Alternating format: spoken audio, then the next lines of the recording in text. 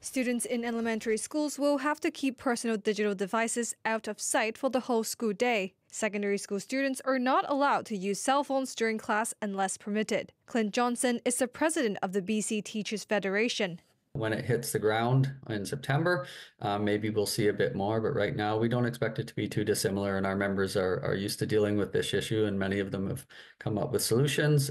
Helen McGregor, the superintendent and CEO of the Vancouver School Board, says the board will work closely with all parties. It is about education and it is about respect. And as we hear from students and families, educators in classrooms, I think we're going to learn some things about how we do this work together. The board says students with medical or accessibility needs will be exempted from the restrictions.